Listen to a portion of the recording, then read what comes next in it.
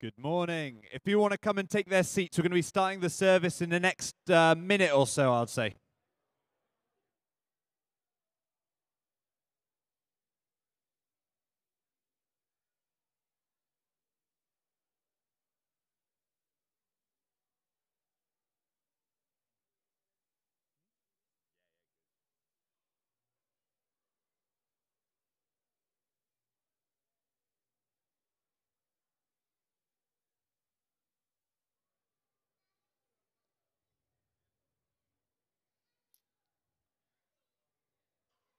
Good morning.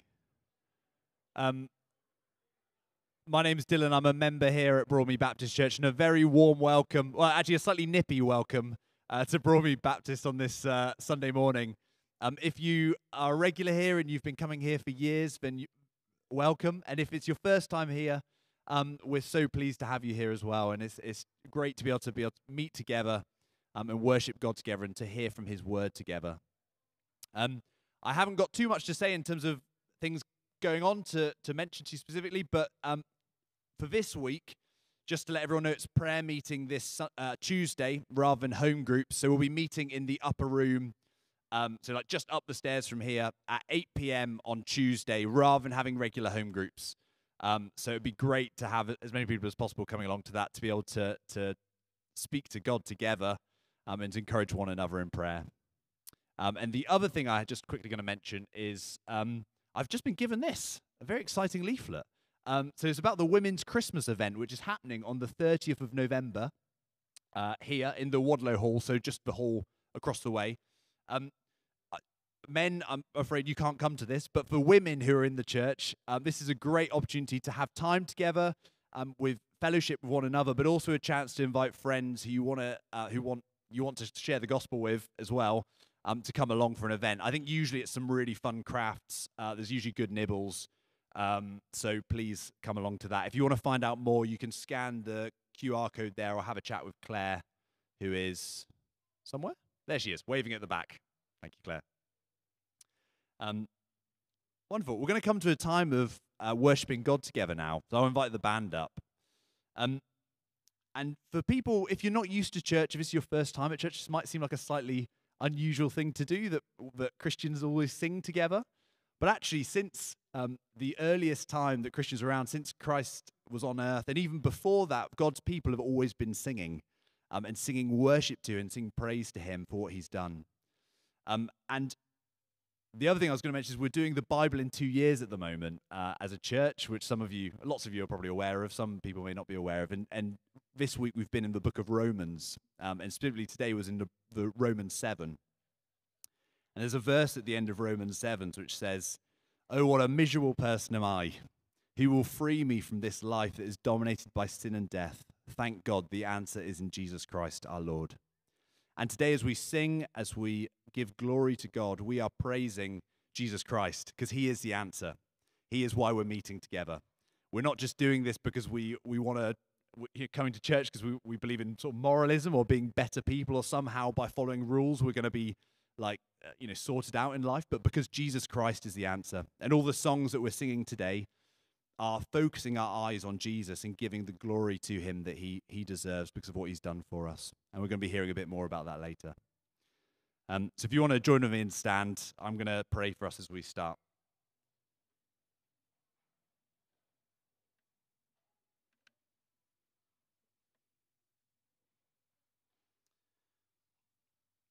Heavenly Father, we thank You for Jesus Christ. We thank You for His death and for His resurrection. Father, we thank You that through Him we have life, that we have fullness of life, that we have freedom, that we have liberty. We thank You that He is glorious. We thank You that He is kind. We thank You that He is merciful to us.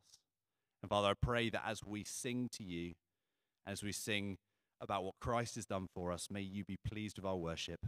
Father, may we be built up and encouraged by singing to You now. We ask this in Jesus' name. Amen.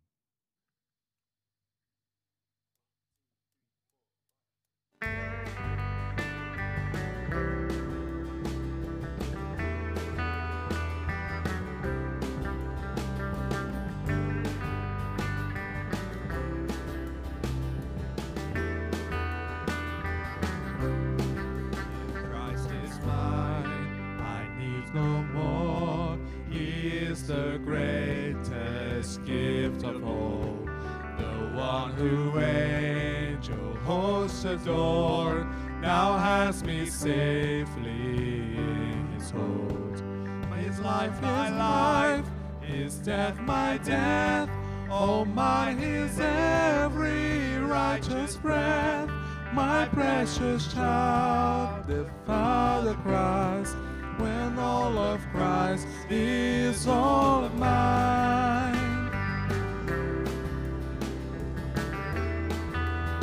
Christ is mine.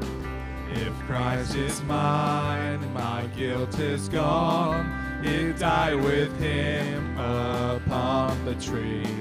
The weight of sin I held so long was laid on Jesus there for me.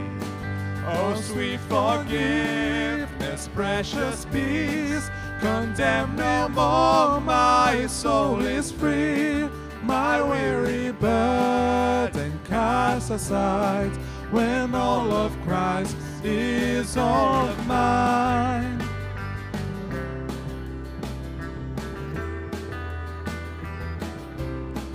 If Christ is mine, I will not fear, though many stand against his name. Above their noise, his voice is clear. Behold, I've overcome the grave. My living Lord, my risen King, what's left to fear if I'm with him? For death is swallowed up in life, when all of Christ is all of mine.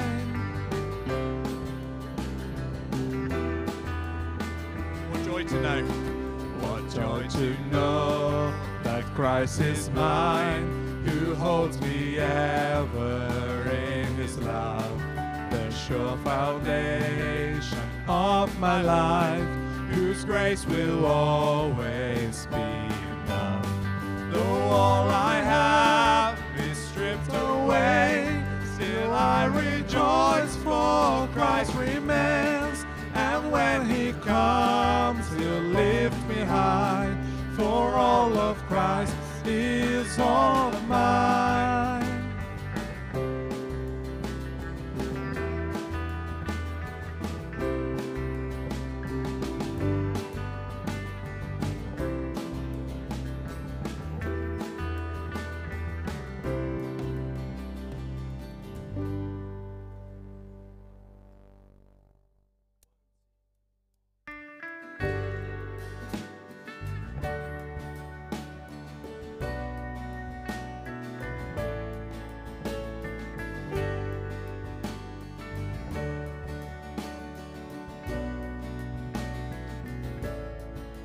I went down to the crimson river, left my burdens on the shore.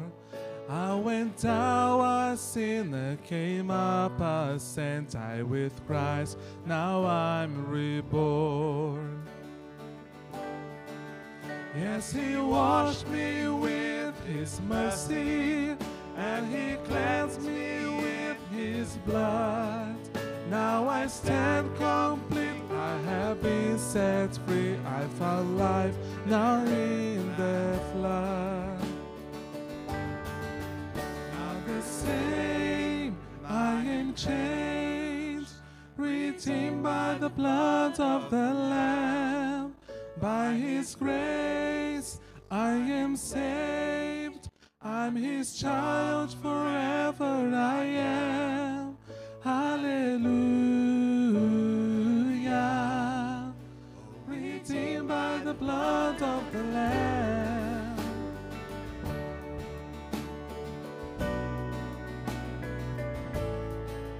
Now I have the living water, from the well that won't run dry. All the pangs of life have been satisfied by the precious blood of Christ. Not the same, I am changed, redeemed by the blood of the Lamb. saved. I'm his child forever I am. Hallelujah. Redeemed by the blood of the Lamb.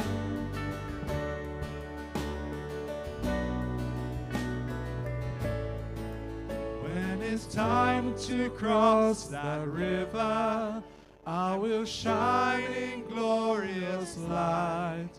When he calls me home, I'll fall at his throne and forever worship Christ. And forever worship Christ. And forever worship Christ. And forever worship Christ. Not the same, I am changed, redeemed by the blood of the Lamb. By his grace I am saved, I'm his child forever I am. Not the same, I am changed, redeemed by the blood of the Lamb. By his grace I am saved, I'm his child forever I am. Hallelujah, hallelujah, hallelujah.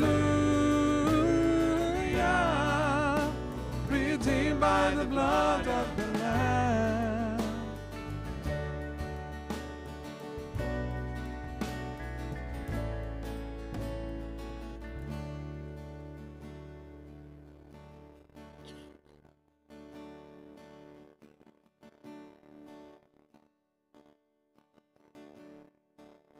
Freely you gave it all for us, surrendered your life upon that cross.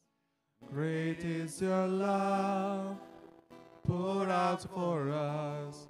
This is our God. Lifted on high from death to life, forever our God is glorified. Servant and King, rescue the world, this is our God. Sing that again. Freely you gave it all for us, surrender your life upon that cross. Great is the love poured out for all, this is our God. Lifted on high. Lifted on high from death to life, forever our God is glorified. Servant and King, rescue the world, this is our God.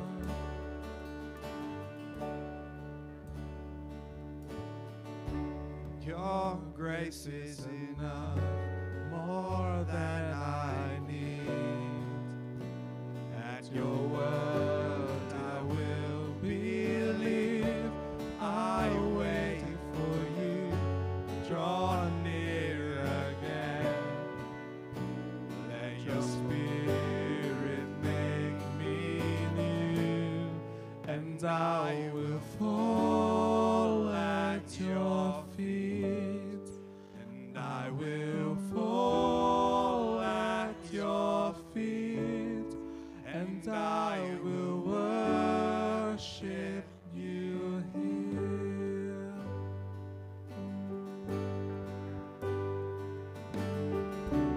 Your presence and me, Jesus, light up the way. By the power of your word, I am restored, I am redeemed. By your spirit I am free, and I will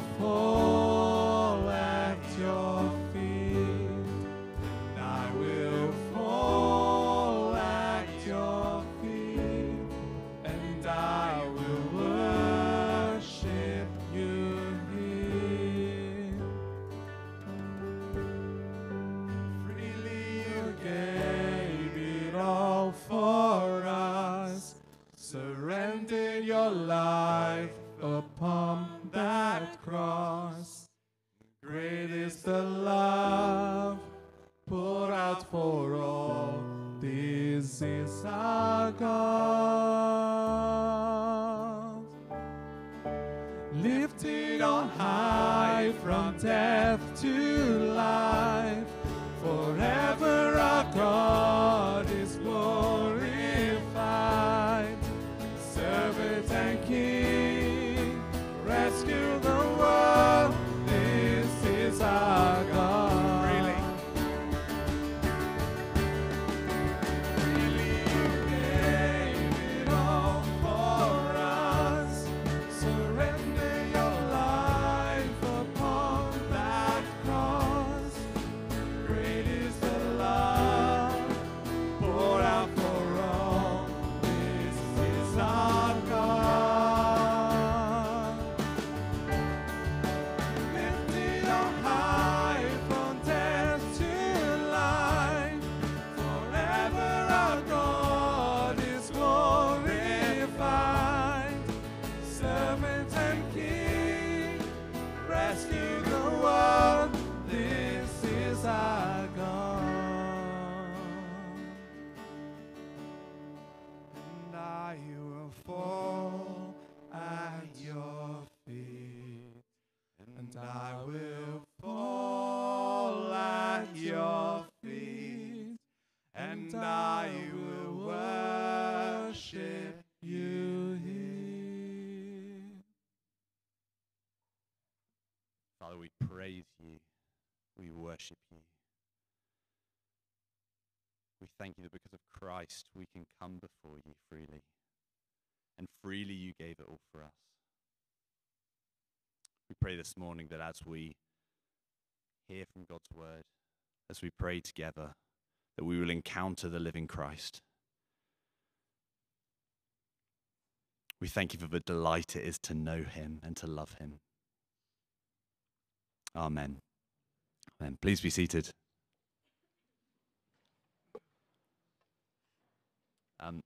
This is a point that the children and young people are going to be heading out to their groups. I think we've got a new slide to help point people in the right direction. It's great with arrows and everything. So, I'm trying to remember which way we're going. Creche, this way. Sparklers, with the ages as well on the screen, all going this way. And then Explorers and Connect all going this other direction. And while we're doing that, and they're heading to their groups, if you just want to sit and have a chat with someone you haven't met before, maybe sat around you and just have a talk about what's been going on in your week and how you're doing.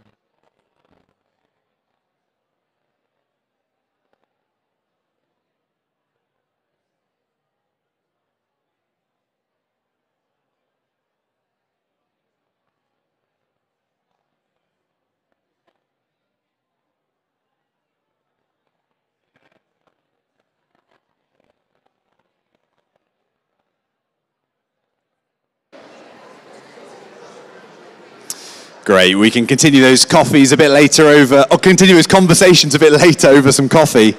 Leonie's going to come and lead us in a time of prayer now, and then Hannah's going to open up God's word for us and read it for us.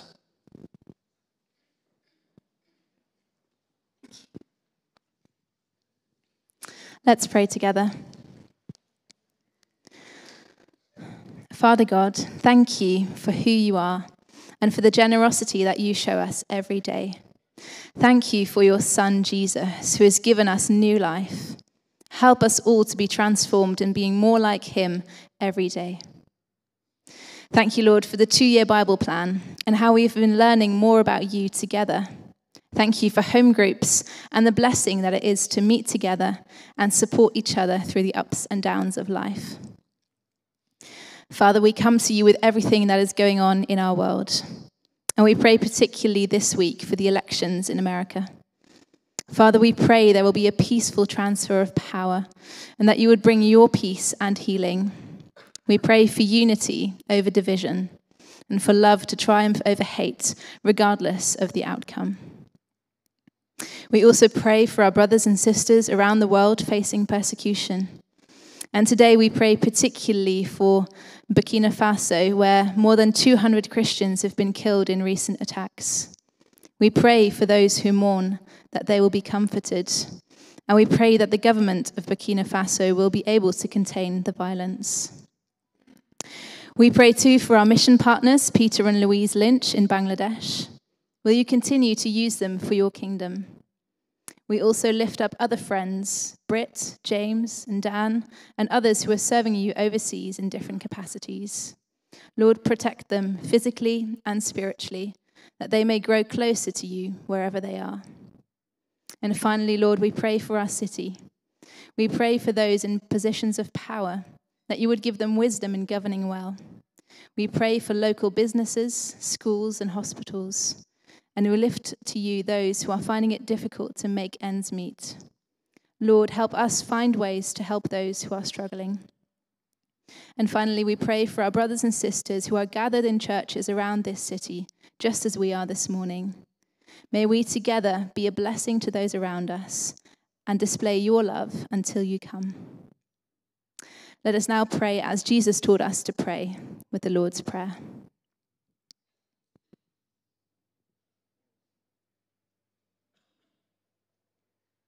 Our Father in heaven, hallowed be your name. Your kingdom come, your will be done, on earth as in heaven. Give us today our daily bread.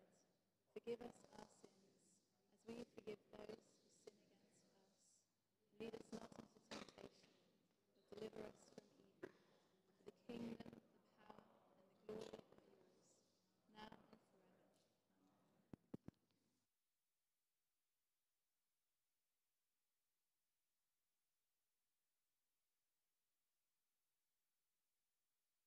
Great. If you have a Bible near you or your phone, it'd be great to open up to Job. We're going to be reading chapter 1 and chapter 2.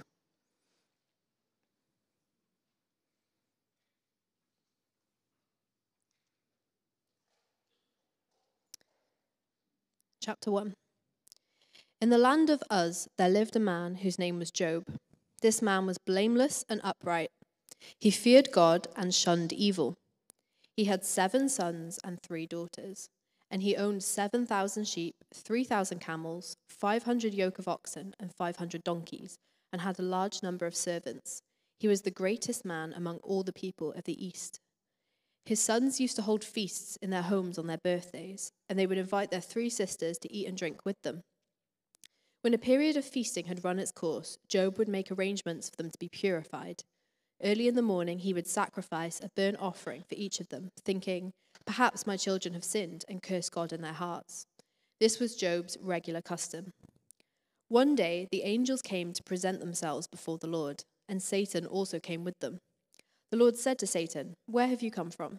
Satan answered the Lord, "From roaming throughout the earth, going to and fro on it." Then the Lord said to Satan, "Have you considered my servant Job? There is no one on earth like him.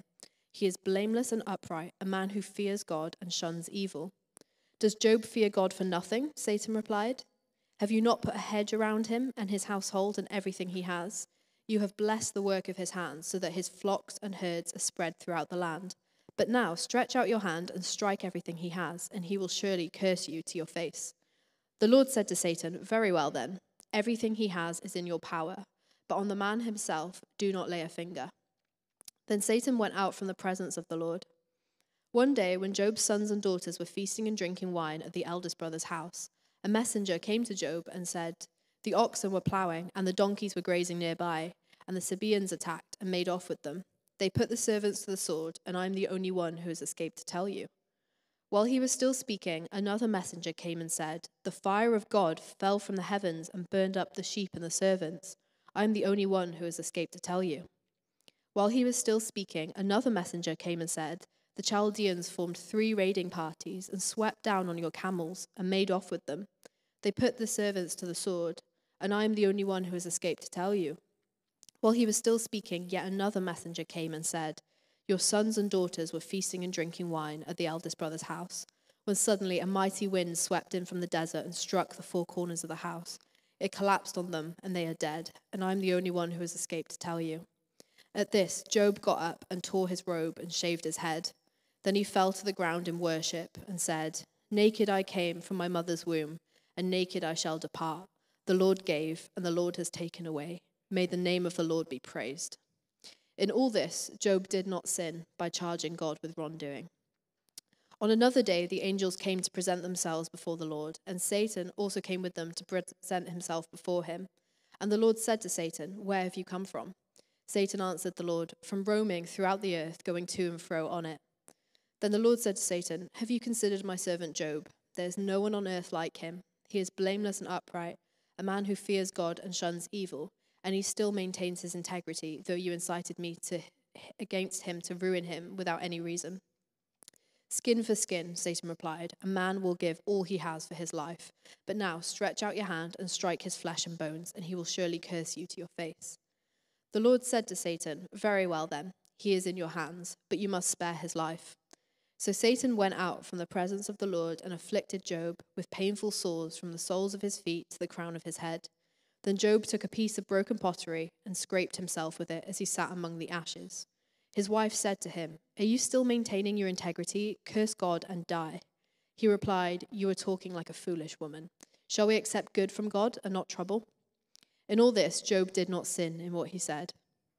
Then Job's 3 friends, Eliphaz the Temanite, Bildad the Shuhite, and Zophar the Naamathite, heard about all the troubles that had come upon him. They set out from their homes and met together by agreement to go and sympathize with him and comfort him.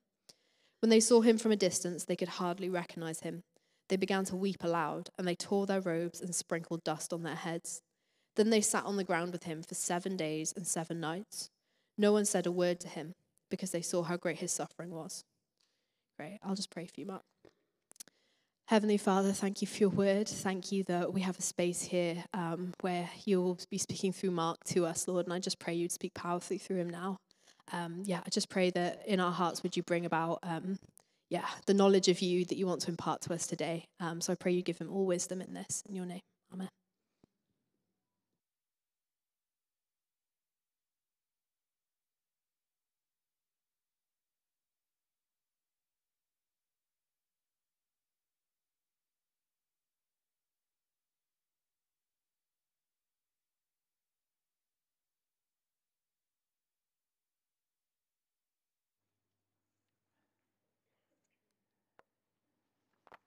So before I begin, I just wonder if we can go for the first slide of the Building on the Rock again.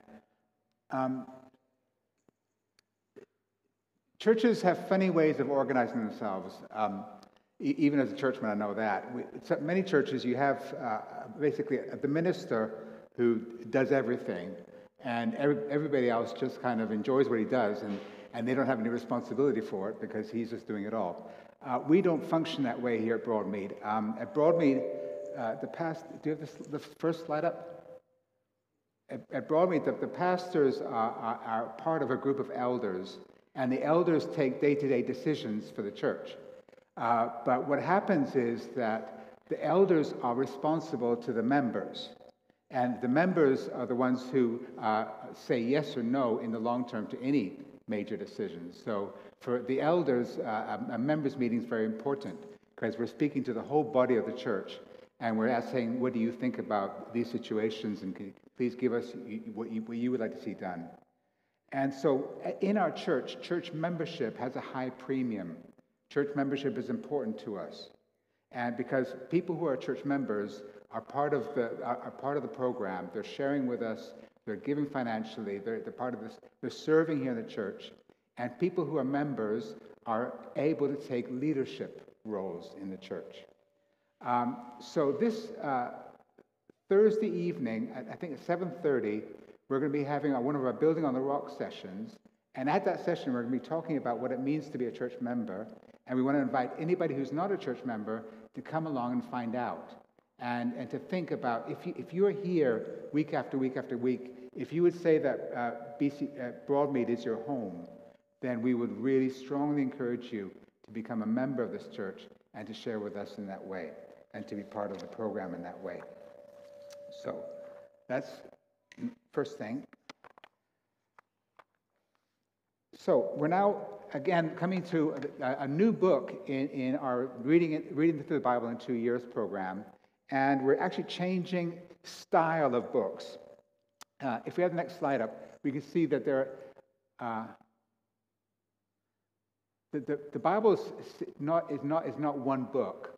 The Bible is a library of 66 books, and of those 66 books, 39 are in the Old Testament and 27 are in the New Testament. And in the Old Testament, there are several types of books. There are the law books written by Moses. There are the historical narratives. There are prophetic books. And I have to check myself. Prophetic books and major and minor prophets. And then there is wisdom literature. And wisdom literature is quite different to the historical narratives that precede it. Wisdom literature is often poetic style, and usually it has the objective of teaching us some facet of knowing God. And of the 5 wisdom books, I had a little think this week to try to think, well, how would I define them?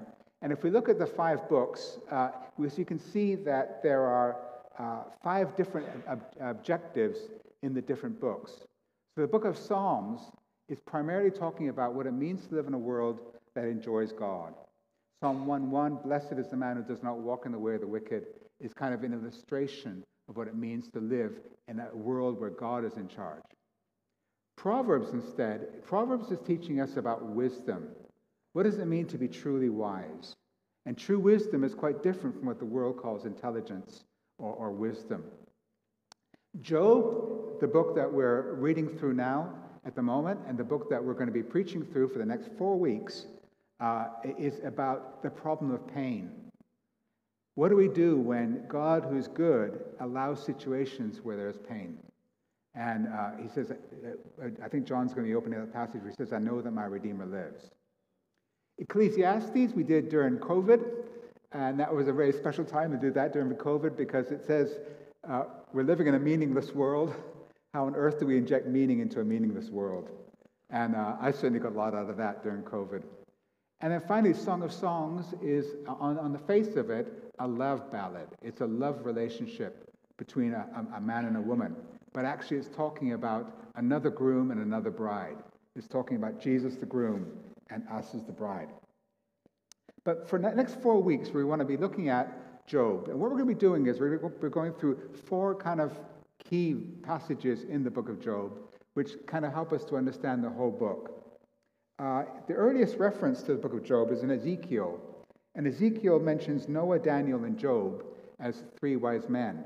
And he talks about Job as a real person. And the real person Job probably lived around the time of Abraham or thereabouts, very early on in the historical, in the Bible story.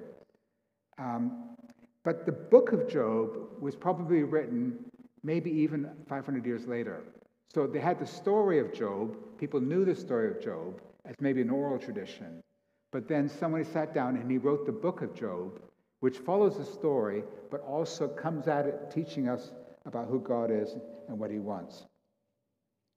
So it'd be someone today, for instance, if someone today were to write a book about Julius Caesar, they would include all the stuff that's known about Julius Caesar, but they could then talk about his family maybe as a main point of that book. And this is what we have in the book of Job.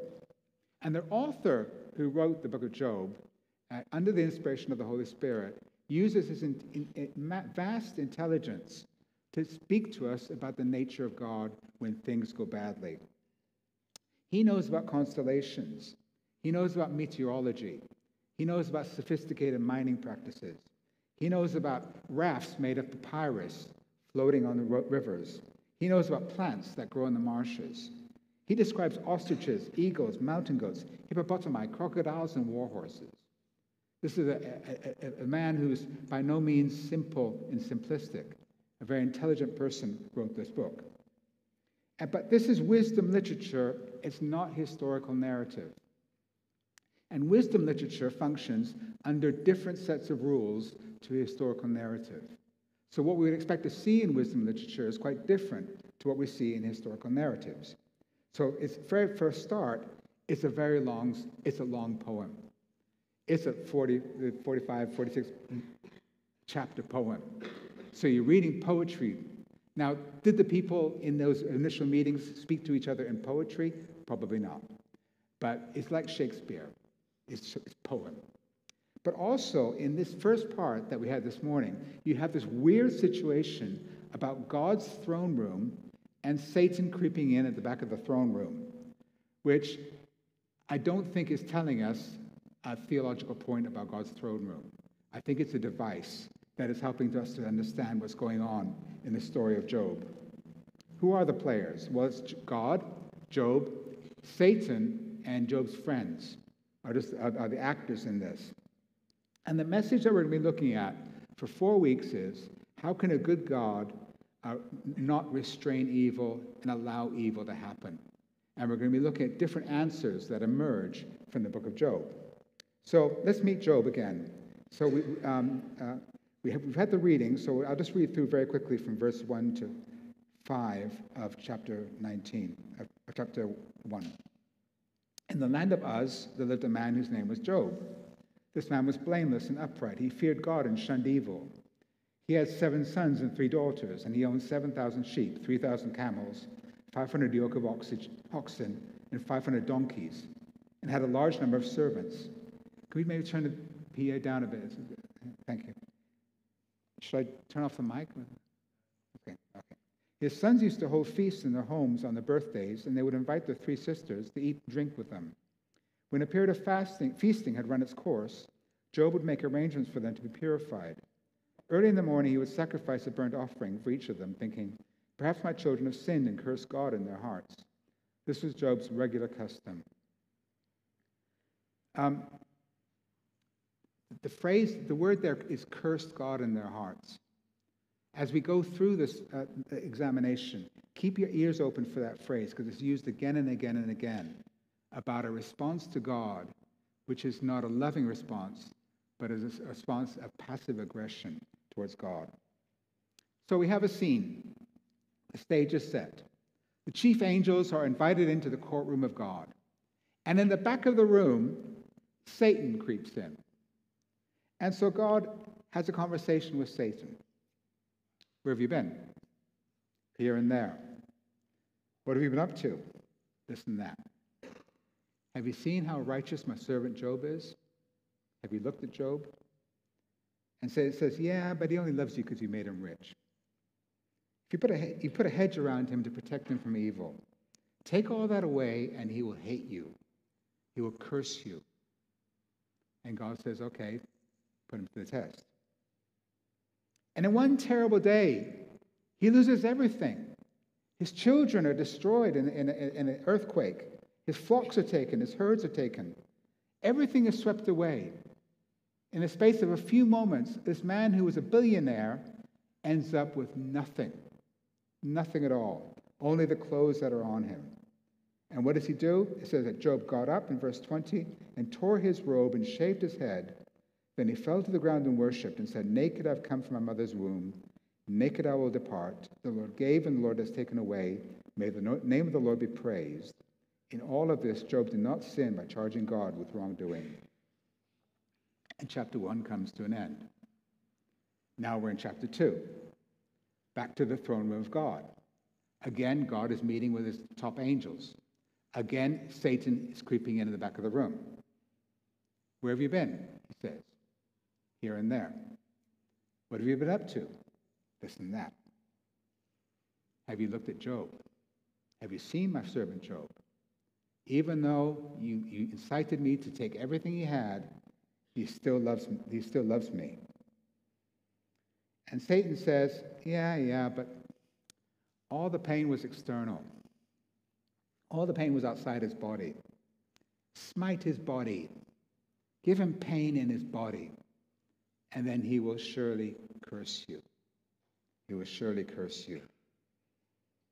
And what happens? God says, okay, put him to the test. And suddenly, Job, sitting in that fire, in the ashes, is now covered in boils. And it's all over his body. And they're extremely painful. And they're full of pus. And he has to scrape himself with pottery just to be able to sit down. And he's there in a terrible situation with no comfort. And his wife comes to him and she says, are you still maintaining your integrity? What did she say? Curse God and die. Just come on. Curse God and die. Let's get it over with. I can't stand watching you this way. And by the way, I lost children too. Curse God and die. And he says to her, are you crazy? Shall we accept good from God and not trouble? And again, we see in all this, Job did not sin in what he said. And then his three best friends come. And they're so devastated by him, they sit there and they weep. They're weeping as they come into his presence. And they put ashes on their own heads and they sit there with him for 7 days without saying a word. It's so dramatic. And Job, sitting in the ashes of his life, looks up at us this morning and says to us and asks us, what on earth is going on here? What on earth is going on here? Now remember, the wisdom literature is teaching us about God, not about Job. Wisdom literature is there to teach us who God is, not who Job is. And the central character of God is he is in the center of all of this. And here we have a brutal accusation against God, a really brutal accusation. He says Satan stands in God's courtroom and he prosecutes a case against the judge, against God. And he says, no one loves you, no one cares for you, no one wants you close to them. They only want you because you give them stuff. They only want you so that what they have will increase. They only want you because they want you to put a hedge around their interests. They only want you because they're afraid of hell. Take away everything and they will curse you. Wow. That's a pretty brutal set of charges. Someone comes up to you this morning and says, nobody likes you. That'd be pretty awful. But this is the God who's provided everything for everybody. This is the God who feeds everybody, who takes care of everybody, who's made everybody, who rules over the world, who loves people. And he says, yes, you've done all of that, but everybody still hates you. Everybody would still curse you. It's stomach-wrenching. And Satan's proposition is what we need to consider this morning. Is it true? Is it true that everybody just loves God because what he would give us? Is it true that we're all just here because we have some kind of secondary motive? Because we're looking for something from God. We're looking for him to do something for us. Well, there are many churches in the city and many churches on TV. You go there and they say, listen, if you pay a lot of money in the offering bag, then God will make you rich. That's kind of this, isn't it? That's exactly this. The more you give in the offering, God will make you rich. He's saying people only love God because he'd make them wealthy. The fear of punishment may not be a very satisfactory motivator, but it does work. So many people come to church, and they kind of dip into to Jesus for a couple of hours, and then they go home and live their lives as if nothing changed, as if their lives were just their responsibility, and Jesus had nothing to say to them in their lives. And what they're doing is they're kind of keeping their ticket to heaven alive. They're keeping the down payment paid on that ticket to heaven. and deep down they don't care about God. Other people are angry at God. Something happened, God let them down, he took something away, he didn't give them something. And now, even though they sing the songs and even though they say all the things they want to say, deep down they're angry at God. They're furious with him. And you'd be amazed after the last 40 years as a Christian minister, how many people in churches I've met who are angry at God. Long-term angry at God. For others, they're offended by him. He's misogynistic, he's out of date. He must be bad because he disagrees with what our society says is true. These can all be described as transactional forms of Christianity. It's a transaction. I do this, you give me that. I do this, I come to church, you give me that. I do something for God, and he gives me something back. And they mask a contempt for him. They mask a heart which is cursing him. And if all those things are taken away, they will curse him. And that's just the people who call themselves Christians. That's just people who call themselves Christians. The world is full of billions of people who worship other deities, who demote Jesus to the role of a minor prophet. Others reject the whole spiritual world altogether and think that they can somehow magic God away because they just don't believe in him, and so he must disappear. We're not even thinking about them this morning. We're just thinking about the people who call themselves Christians. You might think that Satan has a point. Maybe Satan's right. Maybe we all just do despise God. Maybe we're all here just to get something from God. But God says, look, have you seen my servant Job? Look at Job. Have you seen my servant Job? He says. Look at chapter 1, verse 20 again. He gets up, he tears his robe, he shaves his head, he falls on the ground in worship. He falls to the ground in worship. It says, naked I came in from my mother's womb, and naked I will depart. The Lord gave, and the Lord has taken away. May the name of the Lord be praised. And in chapter 2, when his wife comes and says to him, just curse God and die, what does he say? Shall we accept good from evil and from God and not trouble? Shall we accept good from God and not accept trouble? Shall we say yes to this and no to that? What does he tell himself? 3 things. Everything I have enjoyed is a gift from God. Everything I have is a gift from God.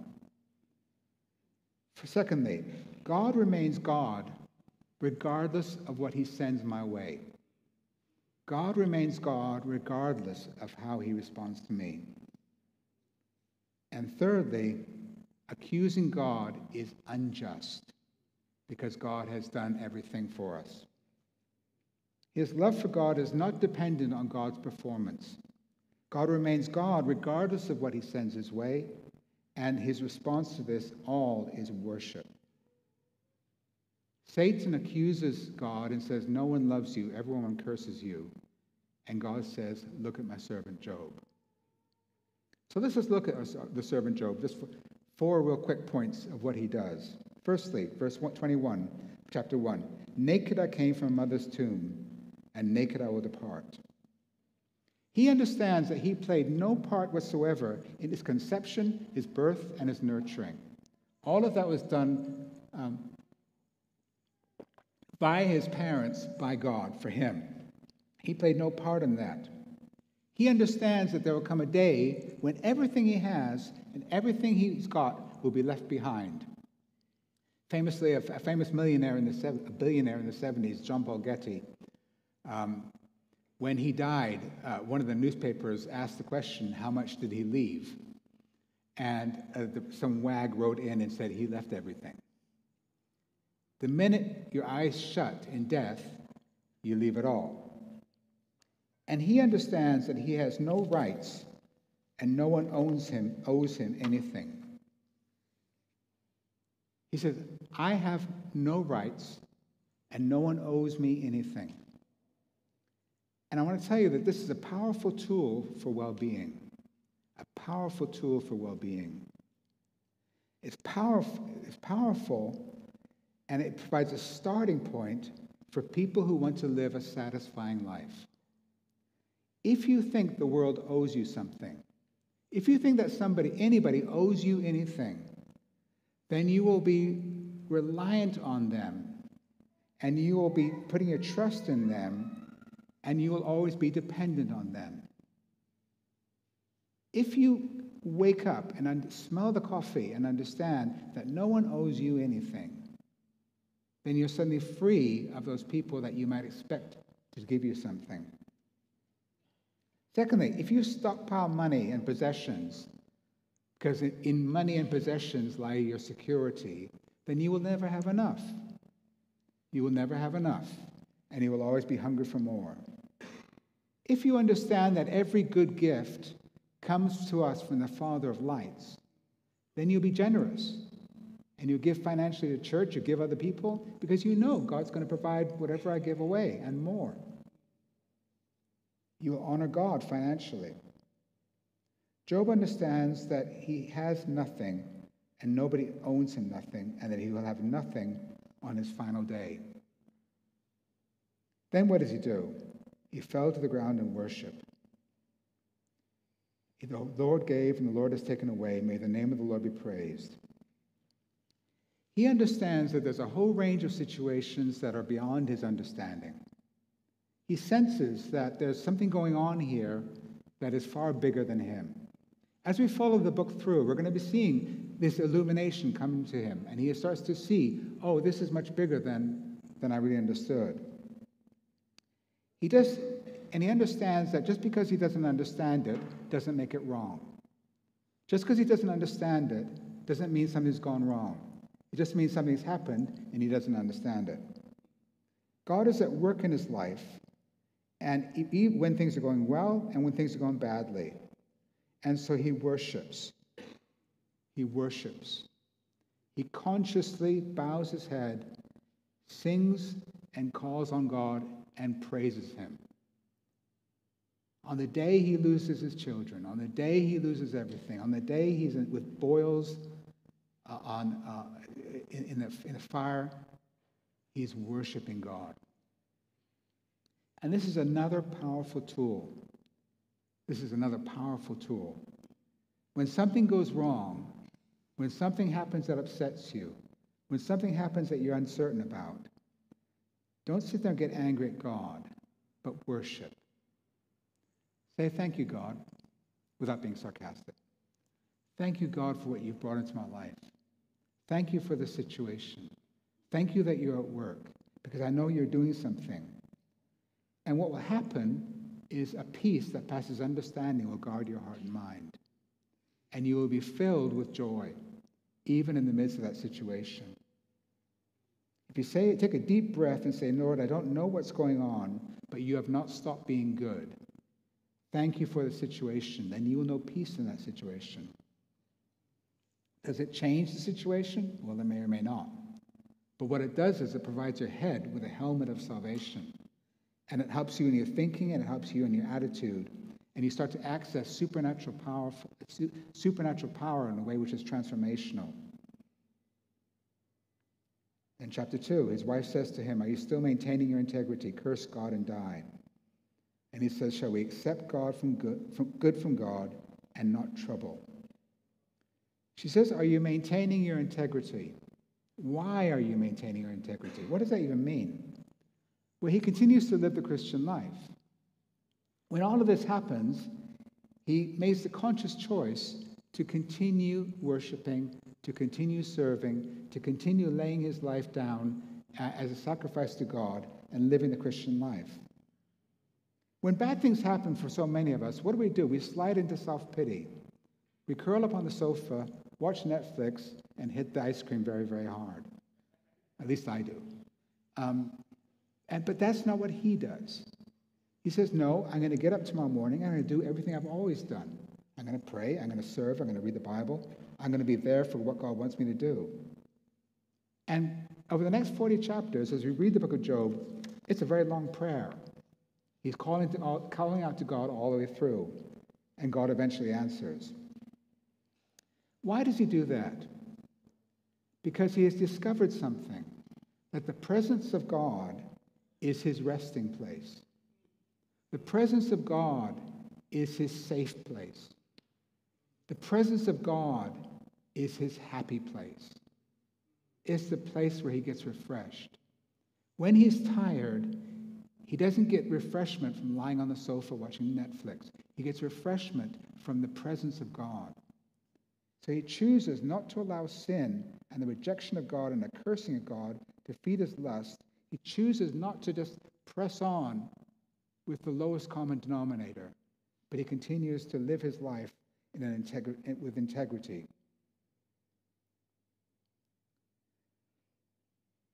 And all of this is amazing for somebody who lived 4,000 years ago. But God this morning, he's saying to you and he's saying to me, have you seen my servant Job? He's saying to you, have you seen his servant Job? Have you really seen his servant Job? Because we have the privilege of understanding all of this in the light of the incarnation of God. We know that God himself came in the person of Jesus, and he was stripped naked, and he was put to death not on the ashes, but on the rubbish heap of the city. The Father punished the Son for all of Job's sins and punished the Son for all of our sins. And Jesus hung in the dark and died. And he called out in despair the words of Job, why have you forsaken me? Because he was the only one whom God has ever forsaken. And he was forsaken for us. And we have his word, we have his spirit, we have the body of God believers, we have the life of the family. We have all of these things that have set us apart from Job. We have 1,000 things more than Job, 1,000 ways of understanding further on from Job. For Job, this is a leap in the dark. For us, it's much easier. But we have to understand that we have nothing and we are nothing. No one owes you anything. No one owes me anything. We have to understand that God is good all of the time. God is God and God is good all the time. And everything he gives is good. And this morning we need to embrace that line of faith. We need to look at Job and say, yes, I'm going to respond the same way. You know, the Bible has so many prayers. Job is full of prayers, but the Bible has many other prayers. And it'd be helpful for us, I think, if we were to say a prayer together. In Ephesians chapter 1, Paul writes a prayer. And what I've done is I've just taken the prayer that Paul has written and I've personalized it. I hope you can see it all where he's sitting. But can you just take a look and read through that for a minute? He's praying that God will give him a spirit of wisdom and revelation, that he could know him better, that his vision might have light, and that he might have understand hope. He's thanking him for the inheritance, and he's asking for the Spirit's power.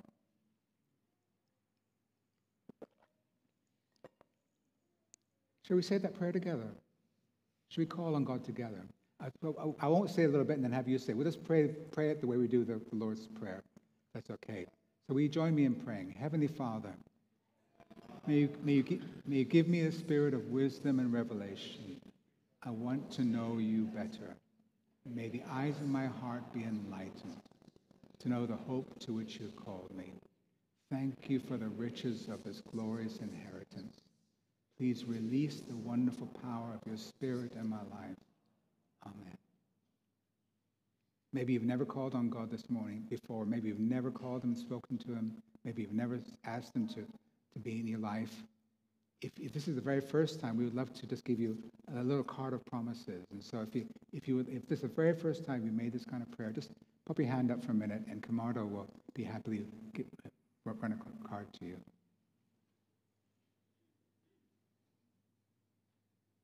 Thank you. So we're going straight into a time of communion. So let me read from 1 Corinthians.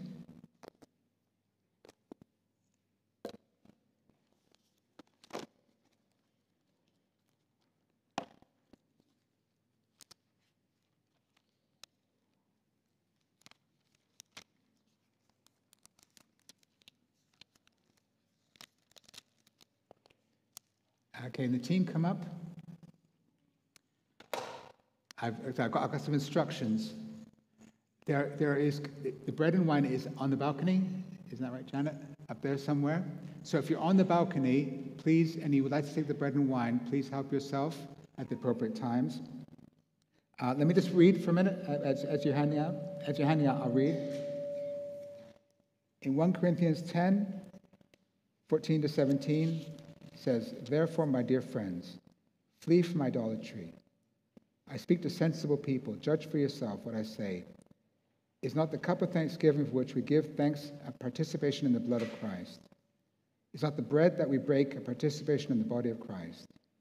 Because there's one loaf, and we who are many are one body, for we all partake of one loaf." This bread that's coming around now is part of one loaf, and it shows us the unity that we have with each other and with Jesus. The bread is broken the way that the body of Jesus is broken for us. So please, as the bread comes along, if you know Jesus and love him, please take the bread and eat.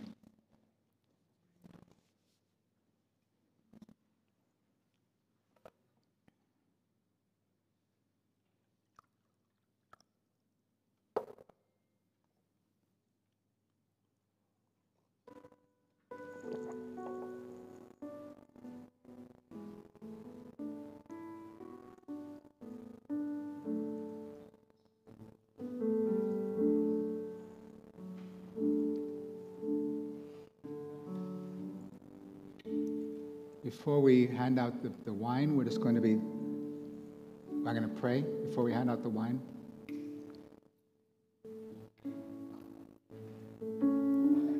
Jesus is inviting us to a meal. We host our friends with meals, don't we? We have people at our home for meals. Well, this is a meal that Jesus is providing. And the food is his body and the drink is his blood. And this meal is temporary. It's like a Passover meal. It's eaten in haste.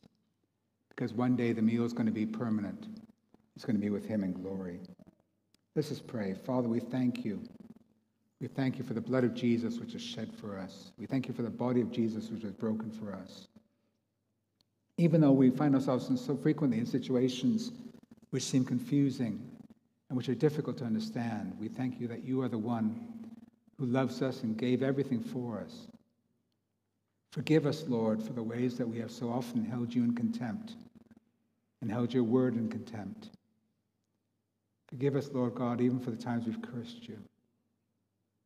And I pray, Father God, that we might know you and trust you and live with you and seek you powerfully at work in our lives. In Jesus' name, amen. As the cup comes around, can you just hold on to the cup and we'll drink together.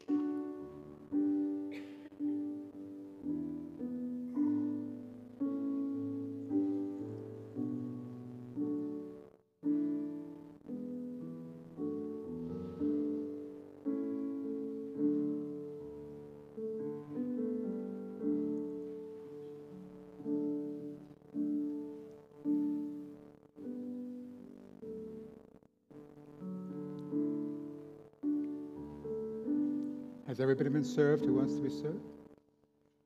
The blood of Christ shed for us.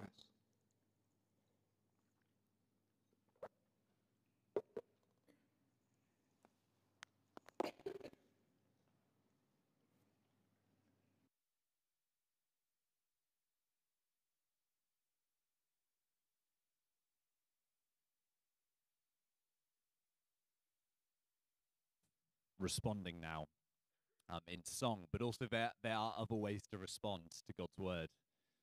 And I really want to encourage you that if something that Mark said today has really struck you, or you know, something that he said that sort of sat with you in a certain way, then I really encourage you. We have a prayer team who are going to be in the corner over there, and I encourage you to make use of that to get prayer, especially if you're someone here and you're angry with God about something and you've been harboring that anger with God and you want to deal with that, and I encourage you to go and get prayer. Or if you're going through a situation in your life where you want to know the presence of God as your comfort right now, then I encourage you to go and respond.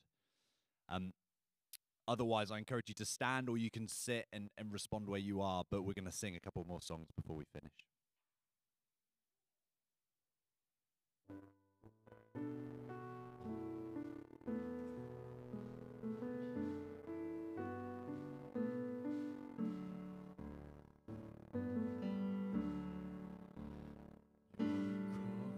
So Lord taught me to see that though I fail you every day, your steadfast love will not fail me, but gladly bears my sins away.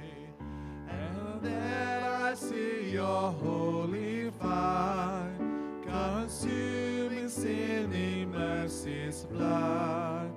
For righteousness and love required to ransom sinners to their God.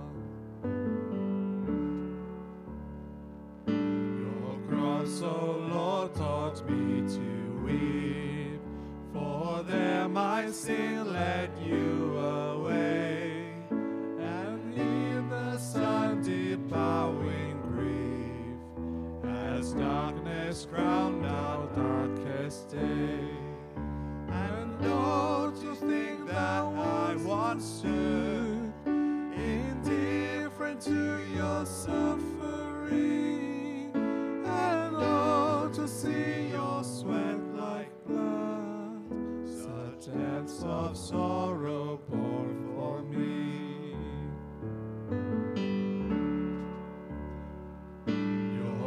So Lord taught me to love, for there I've tasted love divine. It fills my heart with power enough to make your costly service mine. No sin too great to meet with grace, no enemy too foul to bless. Your loving words of sacrifice teach me, O Lord, to love like this. Your cross, O Lord, taught me to sing, for now my captive soul is free. No guilt, no fear, no suffering tear away your love from me. No song can reach such heights of joy, no tongue can tell such depths of peace. No power, no time can e'er destroy the eternal praise for Calvary. No song can reach such heights of joy, no tongue can tell such depths of peace. No power, no time can e'er destroy the eternal praise for Calvary.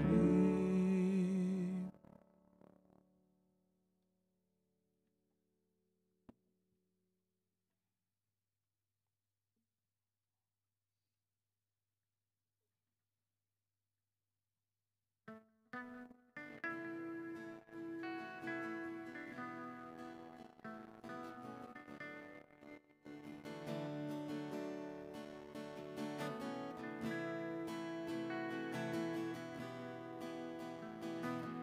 Christ alone. In Christ alone, my hope is found. He is my light, my strength, my song. This cornerstone, this solid ground, firm through the fiercest drought and storm. What heights of love, what depths of peace, when fears are stilled, when striving cease. My comforter, my all in all, here in the love of Christ I stand.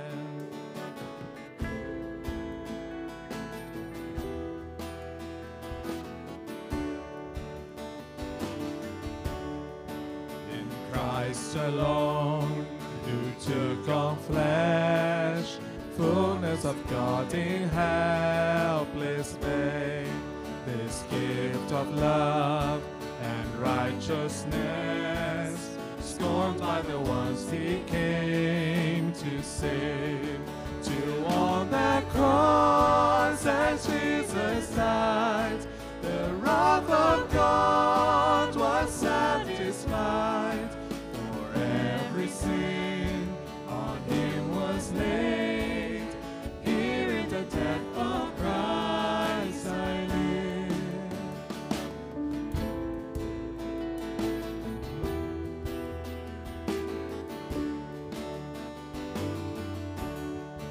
There in the ground his body lay, light of the world by darkness slain, then bursting forth in glorious day, up from the grave he rose again, and as he stands in victory, since curse has lost its grip on me, for I am his and he is mine, bought with the precious blood of Christ.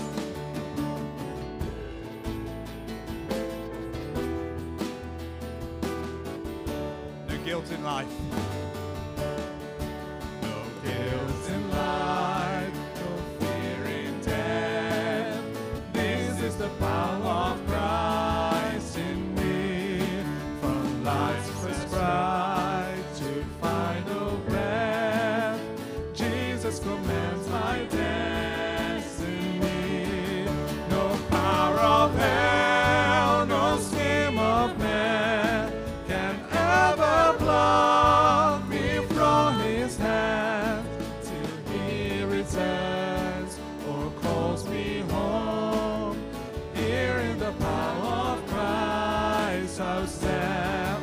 No power of hell, no scheme of man can ever pluck me from his hand till he returns or calls me home. Here in the power of Christ I'll stand.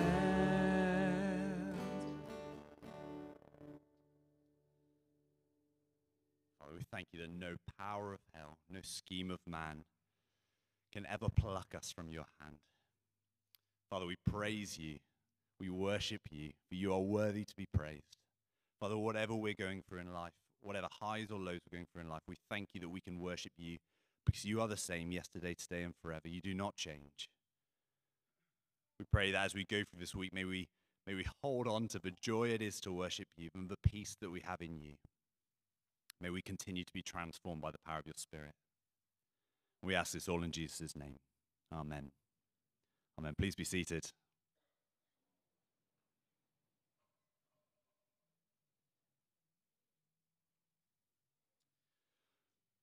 That brings us to the end of this service. It's been a joy to worship with you all. We're going to continue playing as a band, but if you want to continue responding, the prayer team's still going to be there. or you can pray with someone around you. But otherwise, there's coffee. There's lots of people to chat to. And yeah, I hope you all have a wonderful week. I'm just going to quickly read, before we finish, just some words from Ephesians chapter 3. Now to him who is able to do immeasurably more than all we ask or imagine, according to his power that is at work within us, to him be the glory in the church and in Christ Jesus throughout all generations, forever and ever. Amen.